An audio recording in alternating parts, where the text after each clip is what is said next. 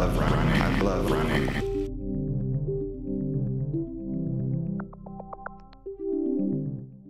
My name is Aaron Gustafson, and I'm a myofascial therapist and massage therapist. I've been working in kind of the alternative healing arts for the last 15 years. I've been working with Dr. Ray and Correctos in an official capacity for just about a year and a half now, but I have been using the product myself and with my clients and patients for the last almost 4 years now. And they were an integral part of my own rehabilitation for my feet. So I have personal belief in the product. I also have personal experience with the ups and the downs that you can experience when you strengthen and rehabilitate something that has never been used or has been atrophied and weak for your whole life. Let me invite you to treat this also as a question and answer period. I don't want to give a canned presentation. That's my least favorite way to go through this stuff. I want to address the questions that you guys all have as individuals. Show of hands first. Who here has experience with Correctos so far? Okay, and so there's something completely new to a good portion of the group. Is that correct? All right, well, let me back up and make sure I cover some of the bases. Simple little silicone toe spacer. It's the only toe spacer on the market that spaces all 5 toes relative to each other, the arches, and the ground. It's also the only toe spacer on the market that does so that can be worn in footwear while you are weight bearing and involved in all your favorite activities.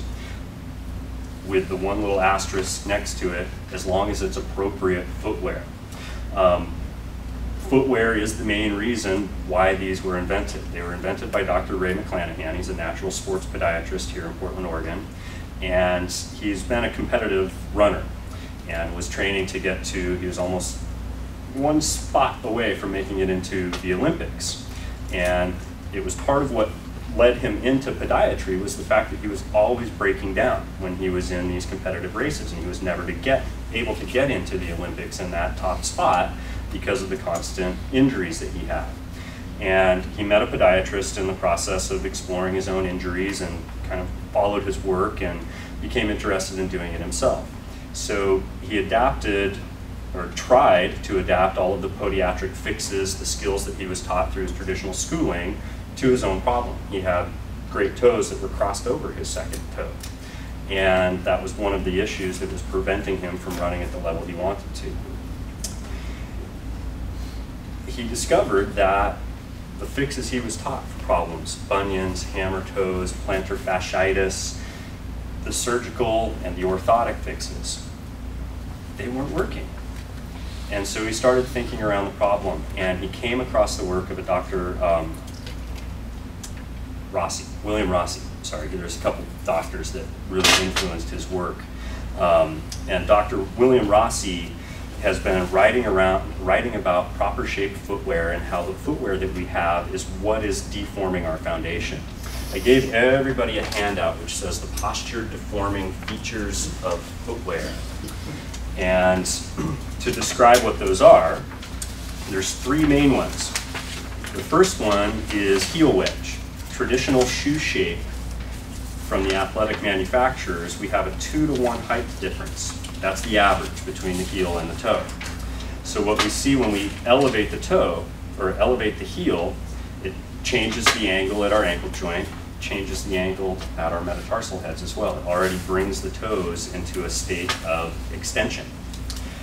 Then, one of the things that happens when you build in a rigid platform underneath the foot is it takes away the rolling motion of the tarsal bones during gait. And if you think back to the old wooden clogs that you would see in like the Netherlands and such, that's as rigid as a shoe can get. It's a clunk of wood. And to make it so it rolls, they bend up the front. They call it toe spring. So here we have the heel elevated. We have the toes then even further sprung up into a state of extension, which shortens the extensor muscles and over lengthens the flexor muscles on the bottom of the foot. The other huge error that we see occurring in the footwear industry is what's called toe taper. That's where the shoe companies take a width measurement at the ball of the foot or the metatarsal heads, where if we grew up in a culture where we weren't wearing shoes, if our standard way was just to walk around barefoot, our feet would still be shaped like they were when we were born. What's the widest part of our foot when we're born? Anyone? I've read, so I'm not going to say. The tips of our toes. You know, most of us have seen our baby certificates or our birth certificates where they put our footprint on there. And the widest part is the tip of the big toe and the little toe. And that's the same thing that you see in adults in cultures that grow up without footwear on. Well, our shoe industry says, hey, our width comes here. And it looks really fashionable and sleek and attractive if we squish the toes together like this. So when we couple those three things together, heel elevation, toe spring, and then toe taper. I don't know if you could just see when I did that, it decouples the bony support for our great arch. And one of the definition of an arch is a structure which supports over an open space. How does our footwear industry support arches? What was that? They put something in the shoe half the time. They put a pillow underneath it. You know, it's, if we went with the footwear industry's definition of what an arch was supposed to be, when we're driving across the river on a bridge, the river should be a pillow holding that thing up, but it's not. It's an arch which is supported by the structural alignment and the integrity of its two ends. And that's the way that our foot is supposed to work as well. If you see the modification sheet where there's the view of the top of the foot and you can see those green lines going down through the bony rays. That's how the arches of our foot are supposed to work. But our shoes take away the integrity. And the really important thing about our medial arch is it's our body's natural pronation control. We're supposed to be able to pronate with every step. That's part of the shock absorption process in our foot. And if we take away that muscular alignment, one of the main tissues that keeps the great toe in alignment and keeps the arch supported is the tendon of the flexor hallucis longus. It's the longest great toe flexor muscle that you have, and it starts way up here in the back of your knee. Comes down behind, underneath the sustentaculum tali, a little joint on the bottom of your calcaneus, and lifts up the talus, and it goes down and tracks right through the middle of these sesamoid bones.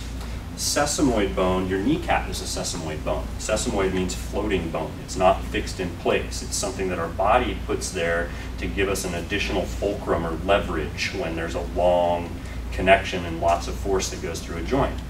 Well, one of the things that happens when we start to taper our toes together as traditional athletic footwear, the footwear that we do when we're strengthening our body around alignment, that flexor hallucis longus it inserts on the tip of the toe and it starts to look like the string on a bow and arrow. And because the sesamoids are floating, they start to drift over into the inner space, which, if you think about the end of our great arch, the structural support of this bridge that supports us from pronating down into the river with every step, it's a tripod between those sesamoids and the tip of where that flexor hallucis longus inserts. If the sesamoids start to drift over into the interspace, it's like sitting on the edge of a three-legged table. You can't stay there very long. You start rocking even further. Once we decouple like that, then you're going right down the road into bunion pathology. And that's where that bowstringing of the flexor hallucis longus pulls even further, and the other support muscle for the arch, the adductor hallucis, which comes off the calcaneus and attaches on the first phalange, also starts to bowstring. We shorten this distance and then we shorten this distance, and there is our bunion. The other thing that happens when we are in traditional shoe shape and decoupling that support, the transverse arch starts to collapse. Does everybody know what the transverse arch is in the foot? We have three arches. It forms a tripod, and it's our foundation for our house, our body. It starts at the heel. The great arch goes from that point to the tip of the great toe. That's the medial arch. The lateral arch is from the calcaneus to the fifth toe. And then the third side of the triangle, transverse arch, goes from the ball of the first toe to the ball of the fifth toe. And they say that there's a posterior and an anterior. That arch, you can see it's that curvy dome of the foot this way, and it goes all the way up through the foot. Well, when we go into traditional athletic shoe shape and we're dumping more weight into the metatarsal heads rather than spanning it across the support of all of our arches, that starts to collapse. So these are some of the things that we bump into when we start to undo this. We need to transition people back to a plumb and level foundation, just like we build our buildings with. We want to start with something plumb and level, or else every structure above that is going to be skewed according to that. And it's a process, because we all didn't grow up barefoot, did we? No, we grew up in these shoes, and that means that our foot and our connective tissue and our bony joints and our ligaments have all adjusted to these tissue and distance relationships. And we have to go through a process of getting people's tissue to lengthen. And it's not fast. You know, that's one of the things that correct toes, or to do a rehabilitation process like this, anybody who's familiar with Egoscue already has the prerequisite, I have an active interest in taking care of myself. People who don't have that prerequisite interest aren't necessarily going to be served by this. You can't just put this in your shoe and it's going to take care of everything. You have to think about your shoe. You have to think about your feet. You have to listen to the messages from your feet. So that's what we're doing, is we're waking them up and getting them to be a dynamic part of our system that adjusts from step to step to give us the support that we need. And that's the opposite message that shoes give most of us psychologically. Shoes are there to shut our feet up. Just be comfy and don't bother me all day. Take my head where I want to go. Collagen and fascia, it takes 6 months to really permanently start to change, at a minimum, a distance relationship in the body, where you're not going to have other symptoms and other things that parts of the structure up above that have been skewed. They're going to get tugged if you start all of a sudden lowering your heel with every new step, and you've been used to only having your heel come this high off the ground with every step. All of those posterior structures have to change. And if you let them change, then all of a sudden the hamstrings and the glutes are like, hey, I've got something tugging me down in the back. All of those tissues need to go through the process of lengthening and changing their relationship with the nervous system. That's where the correct toes toe spacer comes in very handy, because it provides the structure that we need to strengthen around.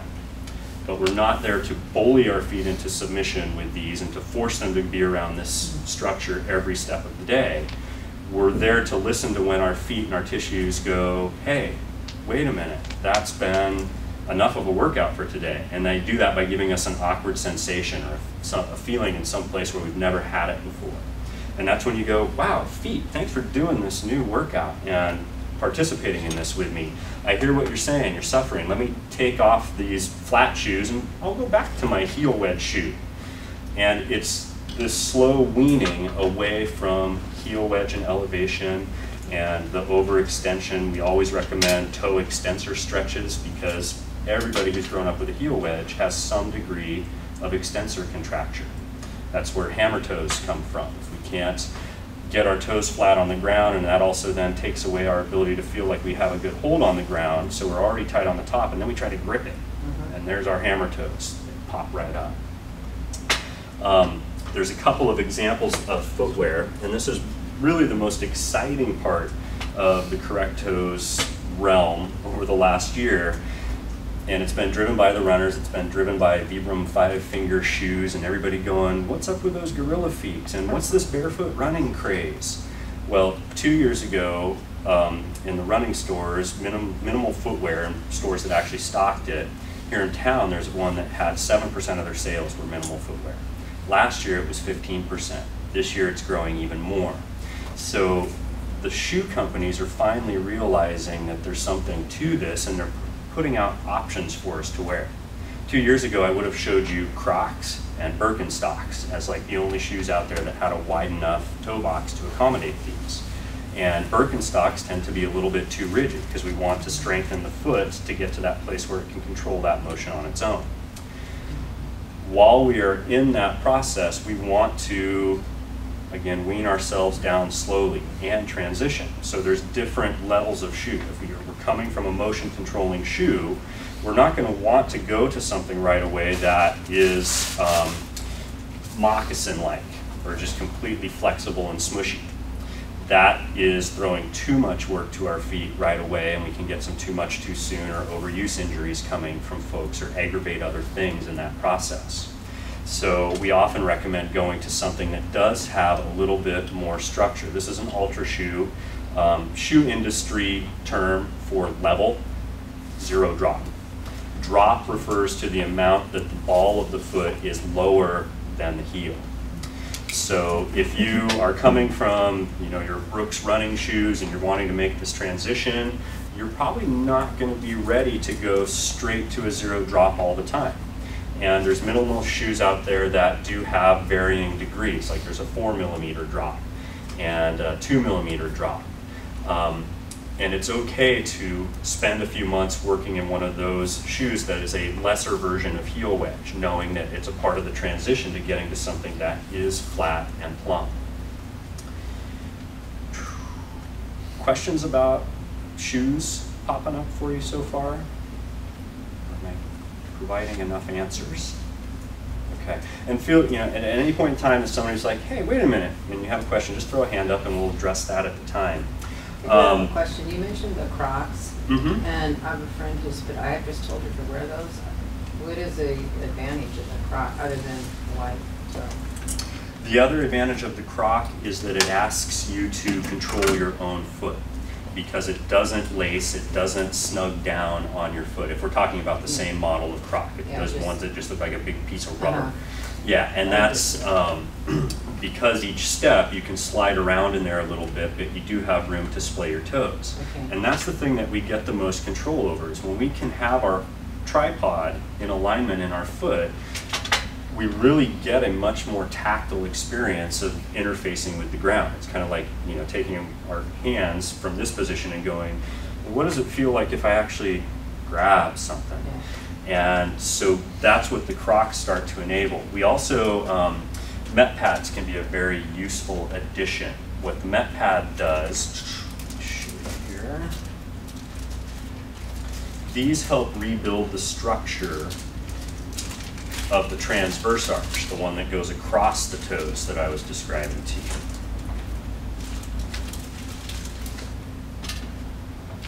So you can see, if you look at the profile of this, it has just a little bit of a dome shape. And it's counterintuitive to people, because they hear me saying, well, we're trying to get your toe in line so your soft tissues can support your arch. And then put this little pad underneath your foot. And well, wait, isn't that an arch support? Well, it is, but not for your great arch, not for your medial arch, and not for your lateral arch. It is the support for the transverse arch, which for many people has already collapsed and become condensed, and we form many adhesions in there that keeps the things from rebuilding. Well, the process of spacing the toes and getting the ends of the arch structure out in place, at the same time we lift the shafts. And this little dome not only lifts the shafts of metatarsals 2, 3, and 4, it also pulls slightly on the intrinsic flexor muscles on the bottom of the foot, which brings the toes flat and in contact with the ground. One of the other insidious aspects of that extender contracture is that it gently pulls the fat pads, the natural cushioning that's supposed to be underneath our metatarsal heads, it pulls it up into the sulcus. And so that's another part of the process, is we have to let that cushioning slowly move itself back and underneath, and that's what the metatarsal pad also helps with, by lifting those shafts, pulling the tips of the toes down, and encouraging that cushioning back underneath the metatarsal heads. These are meant to be rehabilitative and not a crutch or something that you lean on for the rest of your life. We do have patients and clients who choose to wear them. Those tend to be the folks that have had very severe pathologies. One example being our own Dr. Ray. He prefers to run with correct toes on all of the time, because he never wants to go back to that place where he was before and breaking down. If you don't have that level of severe pathology, and I would be an example of this, I worked with correct toes for about 8 months, and then my feet were asymptomatic and doing everything I asked them to, and And yeah, I basically get to enjoy living in my feet. And so I gave mine to my dad. So it's another new concept to a lot of people when they're interfacing around foot health. The big idea out there is that our foot is incapable of supporting us, and once it breaks down, you're always going to need something from the outside to help you with it, and that's not quite the case. Yes? What would be symptoms that would suggest that correct toes would be beneficial? What are some examples of symptoms? Symptoms? Heel pain, plantar fasciitis, bunions, hammer toes, corns, ingrown toenails. These are all pathologies of compressing our feet and keeping them hot and warm in an incubating environment as we smash them in weight bearing all day long. Let's suppose we just stick with bunions. So Okay. if you start wearing correct toes, what's going to happen to the bunion? What first thing is that as long as you are making the step to not cram your foot back into footwear that tapers that toe tip in, what you're going to do is you're going to start to notice symptom reduction pretty much immediately. Which means? Which a lot of the bunion symptoms is you'll get pain where that bump on the bunion bumps into the shoe, or where the toe comes in and hits the other toenail. Will get it will get red and hot and inflamed. You might even get a rub blister there. The muscles feel overstretched and over attenuated because they're being pulled so tightly, and we can't get the structure out where we actually can experience the support. Let me back up a little bit. When we can experience the integral bony support, and that's where the vector of force, like every time if I tighten this and I put force in through that and it's going through each center of the joint capsule, then we feel central bony structure that our soft tissue can relax and drape off of, rather than fighting big logs that are out of alignment and trying to pull them back into alignment. And so that's one of the first things that people feel is as the structure gets out to where it is, they can actually relax a little bit and let those muscles, the very muscles pulling the bunion alignments further into pathology, they get a break. And when you release tension, you get blood flow. And when you get blood flow, you get tissue regeneration. When you get tissue regeneration, you get more strength, you get more mobility. Is this helping? Yeah, thank you. That's Okay. great, thank you. What if you've had surgery, and I've had surgery on one foot by 3 different doctors that I feel didn't do the right thing. One took a tendon out, and so now the toe goes this way. The other one stiffened the toe, so that one goes that way, etc. So can those be helped, those kind of problems be helped with these? Or is it just what's already naturally in there going on with the foot? It can't replace a tendon, but they are very useful post-operation to regain mobility, to encourage proper alignment. It's something we really recommend if someone does actually need a procedure and it's where they do have mobility. That's the one thing, is if they fuse joints to where they can't move, then you're not going to increase mobility there. But what we do find is a lot of people, after they get bunion surgery, they'll get very rigid. Hallux rigidus is when the great toe doesn't want to flex anymore. And you do have to have some degree of mobility to be able to work with these, because the goal is to increase mobility and support. So I don't know if I'm answering your question very well. Well, okay, so there are 2 toes that are out of control of my body, actually, because of what was done. So Okay. if one's going this way, can it, by correcting the other ones, it could have some influence? Can you move that toe that doesn't have With my hand? that doesn't have the tendon? Yeah, it doesn't have mobility at the joint, where if you look at it and you tell it to move, you can't move it because you don't have a tendon. But if you grab it with your hand, Yeah. okay, then that would be a good indication that it's worth a try to see how your foot, your arches, your ankle, your lower leg, your knee, your hip likes having that toe over in a more advantageous position. So if Very well. yeah, if it's rigid, it's probably not going to work. If you can't move the toes at all, then there's no point in trying to get them to space around something. They're just going to be Yeah, you can really aggravated use a and little effort. okay, then it's definitely worth a try. And I know people were interested in learning about the modifications that we have, because first and foremost, let me tell you that one size never fits all. And your left foot is different than your right foot. You're going to want your metatarsal pads in slightly different positions. You might want a slightly different shaped toe spacer for each foot. And so we do have a video on our website. It's how to modify correct toes, and we're going to be adding another one to show how to modify it for a corn somewhere down the road when I catch up with Ray and my camera. But what we do show people is how to make some adjustments. If you get the toe spacer and it just doesn't quite make your feet line up like that diagram, because again, you want the toes to come out in straight line with the bony ray that they support. When we first put correct toes on, they're not always going to look like that. My shoe can be, or my foot can be a good example,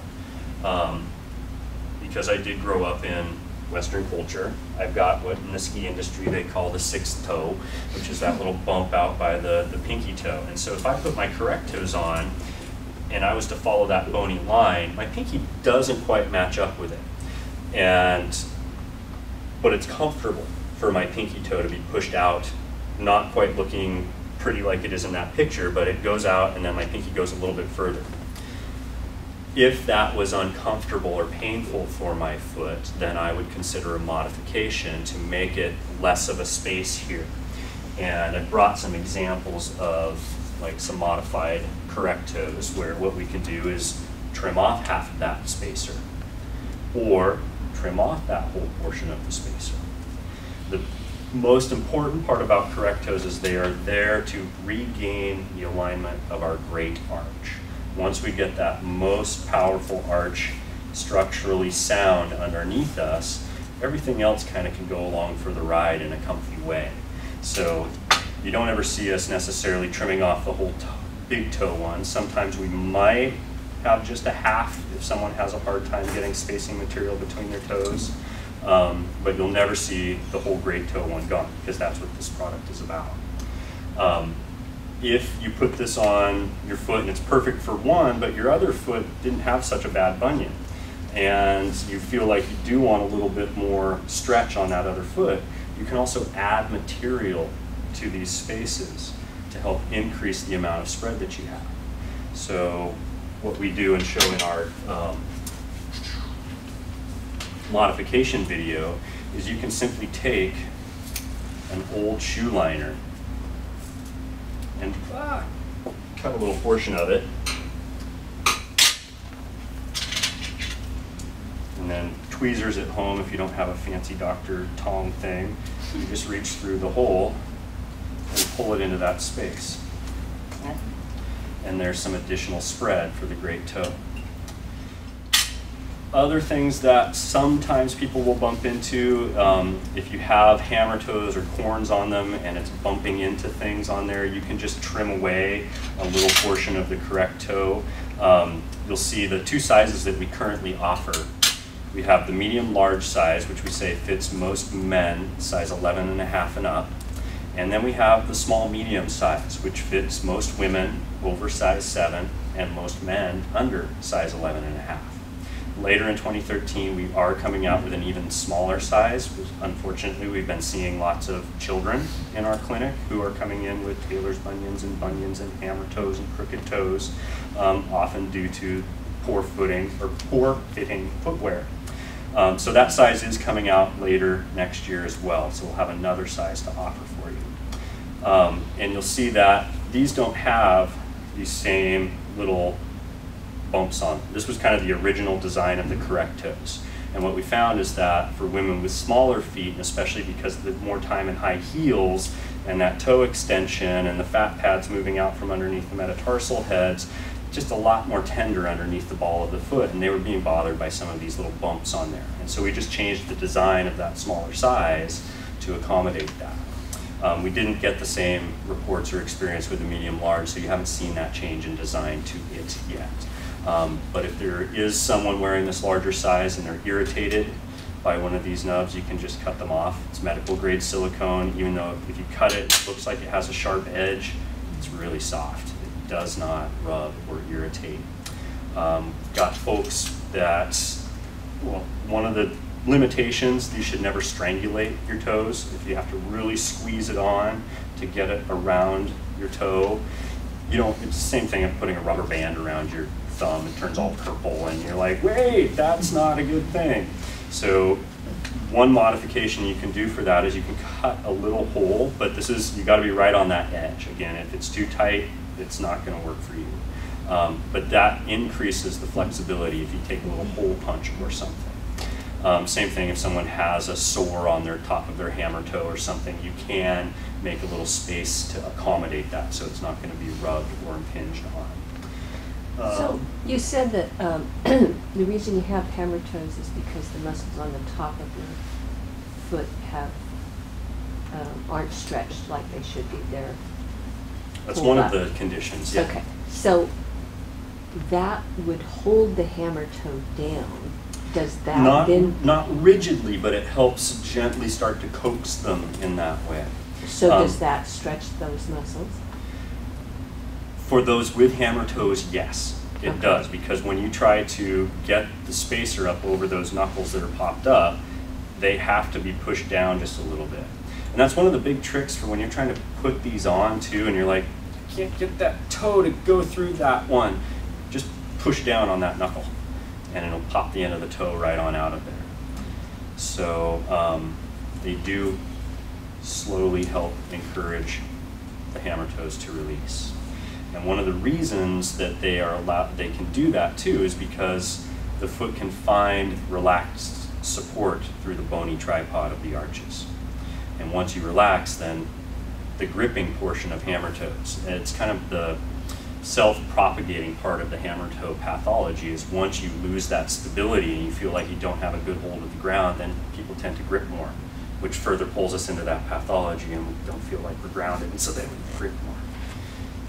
So anything that we can do to start backing us out of that process, to release just a little bit more one day, and then the next day just release a little bit more, and a little bit more. We go the opposite direction.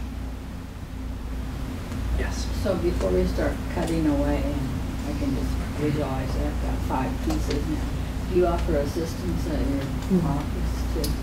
Yeah, we absolutely do. If you come into our clinic, we can help you place met pads in the right place in your shoes. We do carry a limited number of shoes that work really well with correct toes, and we can help fit you with them as well. And if you're curious about modifications, we always recommend them sparingly. And then give it a couple of weeks to see how your foot adjusts to that one little modification. If you add material to the spacer, give your foot 2 weeks to see how it works with that before you even think about increasing the increment of spacing that you have in there. And I should even say a time longer than 2 weeks. Give yourself a month if you can. So modifications, approach them sparingly, see how it feels as is for your first experiments. A lot of people, if it can represent an investment, and it's a completely opposite direction than what most of our closets are filled with. And so unless we are loaded, we have to make these decisions one step at a time. My next footwear purchase, I'm going to buy something that accommodates this. But I don't have money for that pair of shoes right now, so I'm going to just work with these barefoot walking around my house, or around my house with a sock over the top of them. Or around my house, I'll get a pair of toe socks that goes along with it. If you have very slender toes or shorter toes and experience a problem of these slipping off, putting on a toe sock can put additional material that helps secure them into place. If correct toes are too much material, plain and simple, for your foot, just starting with a toe sock can be the first step of releasing and can provide enough proprioceptive feedback that the nervous system goes, hey, there's something new going on down here, and I have choices I never knew I had before. And a point about that too, when you're at the shoe store, most folks go, how do your toes have room? And people move their toes up and down. It's just as important to see, can I spread them out? Yeah. Can you tell them the trick about how you take the sole out and step on top of it? Yes. The liner test. One of the ways when you're at a shoe store to see if that shoe is, besides just memorizing those bullet points of what are posture deforming features of shoes, to know if, hey, that shoe is really attractive, but it looks a little pointy, can I pull it off with my foot? It's worth a try to pull the liner out, and you put it on the floor, if it has a removable liner, and you put your foot on it. And see, if I step on this Ultra, you see the edge of my pinky toe and the edge of my big toe are still even right at the end of there. I'd probably be feeling a little bit of the side of my shoe. I love a Lemming, and unfortunately I've taken my liner out of my Lemming. Maybe this one will work. What was the name of those? They started as Stem, and then they got into a trademark battle with Nordstrom's and had to change their name to Lemming. And then they have a whole bunch of brand new models coming out this January. They have like a leather Oxford for men to wear in the office. They have a Mary Jane for women to wear in office and professional environments as well. They have a waterproof boot coming out for hiking and that kind of stuff. And their new name is going to be Lems. Lem. They've just gone to Lems, L-E-M-S. But I can't tell, I'm budgeting, I'm saving money right now because I'm so excited to put my whole family and me into all of the new styles of these, because these have become my absolute favorite shoe over the last year. But you said this So there, if I step on this one, you can see that the liner encompasses my whole foot. I have to really spread to get off the edge of that liner. So this Lemming shoe has the room my foot needs. If you have a narrower shoe, you might be able to pull off some fashionable options that are out there right now. And one of the tricks is you can always go a size longer too. What you'll find is that brings that width of the ball a little bit closer to your toes. So not all of the attractive shoes out there are off limits right now, but they should be, unfortunately. And then next year, we're going to see a lot of changes in the footwear industry and a lot more options that make this easier to go back to plumb and neutral relationship with the ground. If the shoe does not have a removable liner, you can take if I was testing my left foot, I would take the right shoe and flip it over. Okay, so see if I take this left shoe and put the bottom on, do the same test of standing on it on the floor. The sole is always going to be a pretty close approximation of what the footprint. It'll be a little bit wider. You can assume that, okay, if I'm standing on this and my foot just barely squeezes, okay, I'm going to get squeezed when I flip the shoe over and put my foot in it. You mentioned starting with the other shoe, a little bit sturdier shoe first. Mm-hmm. So when you're mentioning all these kinds that can come out in this Lem, then is that like an extra pair of shoes? Or how do you said to start sturdier and then move into that. Is that correct? Let's back up a little bit and put the question to you. Think of how do you feel when you spend time barefoot, or do you spend time barefoot? So a lot of people will come home and they're like, oh, I have to wait all day to take my shoes off, and then they walk around their house in socks, and that's the most comfortable they feel all day. If that's something that your foot does okay with, then it's worth an experiment. You know, go to the shoe store and try these on, and you might discover, wow, I feel like I feel when I get home and take my shoes off at the end of the day. I'm going with these. But if that's an uncomfortable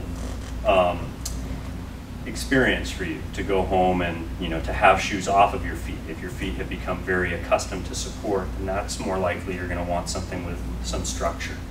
But I'm the eternal optimist. I want to give feet a fighting chance and think that they will perform for me if I give them the chance to. So I encourage everybody to try it, see how you like it, and just spend more time not in shoes. What other questions do you guys have? What does it feel like you're missing? I thought you explained it really well. Okay. Which reminds me, plantar fasciitis. You had asked about that. People go, how is having my toes spread out going to help me with plantar fasciitis? Dr. Ray had the opportunity to study with a podiatrist. His name was Harvey Lamont, and he was also a tissue pathologist. So he looked at cellular level tissue issues for people. And when they were in, he had basically 50 of his patients that had plantar fasciitis, and they were taking them to surgery to release the plantar fascial ligament, which they just go in and they cut it to relieve the strain. And what he did is he harvested a piece of the plantar fascia, all 50 of these patients, and went in to go, I'm going to put it under a microscope and figure out what kind of itis, what kind of inflammation these people actually have. Not a single one had inflammation. What they had was tissue death or necrosis. And so the only reason why tissue dies like that is a blood flow issue. And so they said, well, let's rethink this whole plantar fasciitis issue. What could be cutting off that blood supply down there? Well, the blood supply for the plantar fascia and the calcaneal tubercle comes down posterior in our leg. It's called the tibialis posterior blood supply. And it goes deep to that adductor hallucis muscle, the one that bowstrings out the bunion formation.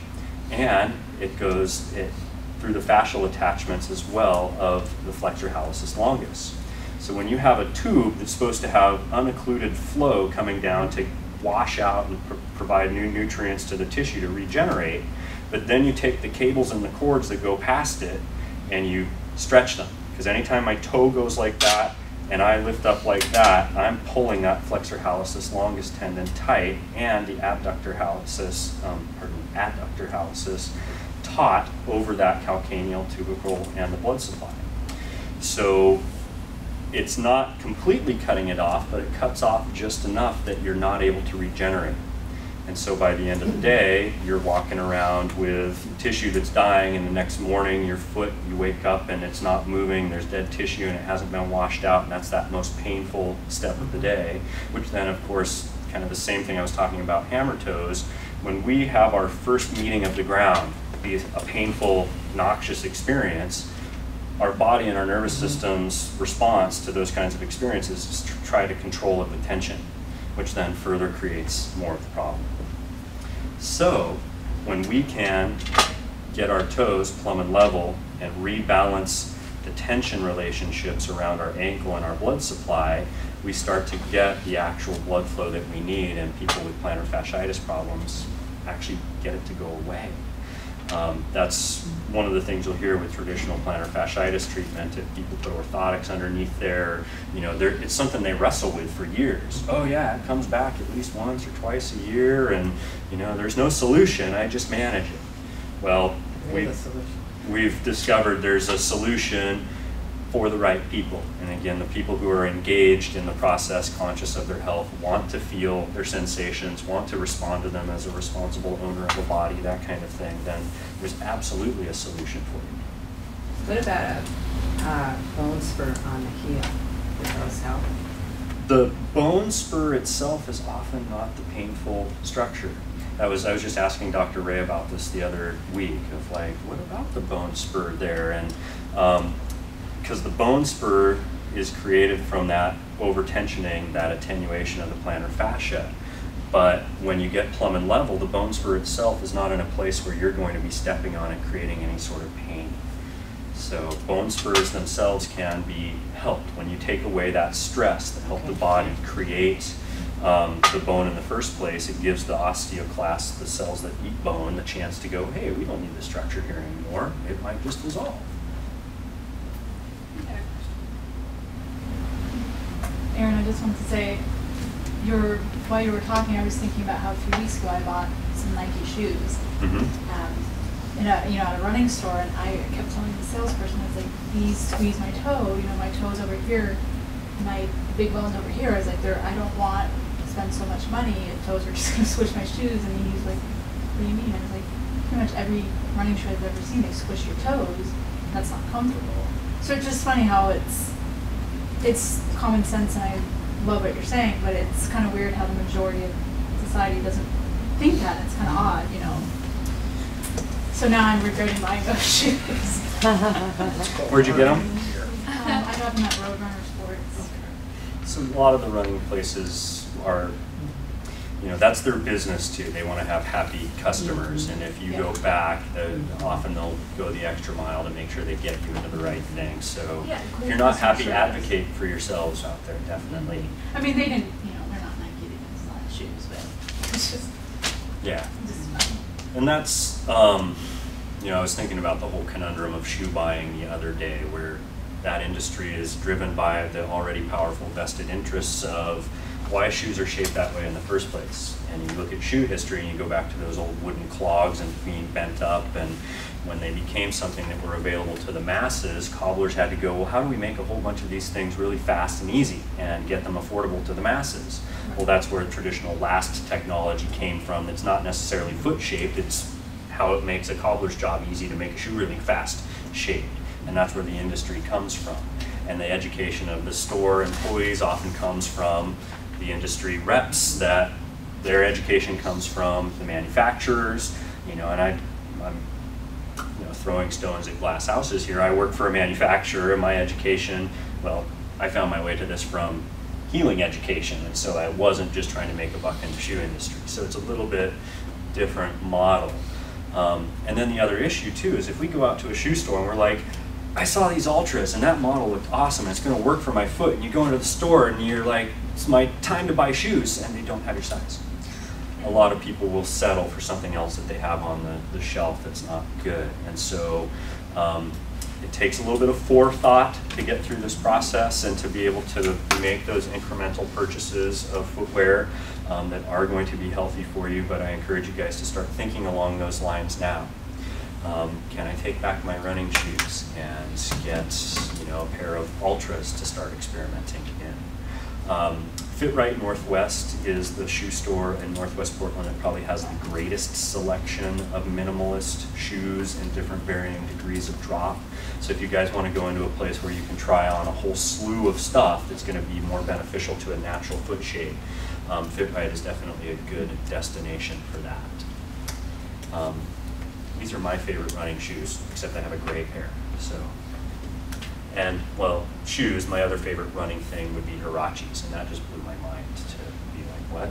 My foot likes running in this little slab of leather with these straps on it? Okay. And that's been the fun part for me, is over the last year I actually picked up a running habit.